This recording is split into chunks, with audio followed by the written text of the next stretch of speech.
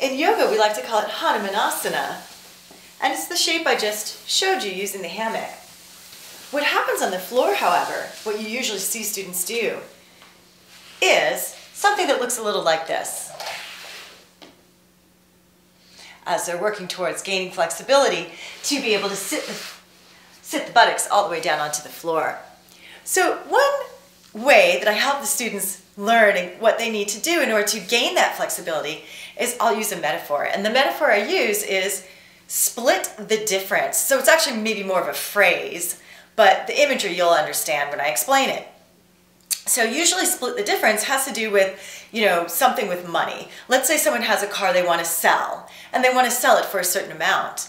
And then they have someone who's a purchaser who wants to buy the car, but they usually want to buy it for less than what the person wants to sell it for. So split the difference refers to a collaboration between the two parties, where the difference in price, one person wants to sell it for higher, the other person wants to buy it for lower. The difference in price is basically cut in half. So you take that difference and you split it.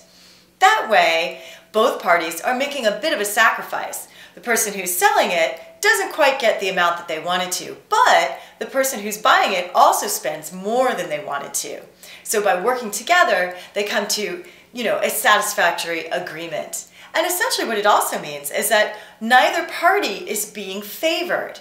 So it's the same thing with your splits here on the floor. If you're leaning forward, you're favoring your front leg. If you bring your chest more upright, you might be able to eventually get the flexibility to be able to sit down. And quite honestly, that's one of the reasons why I like using the hammock. As you saw from the beginning, because I'm holding on with my hands upright instead of pushing against the floor, it makes it easier for me to keep my chest upright and to also split the difference.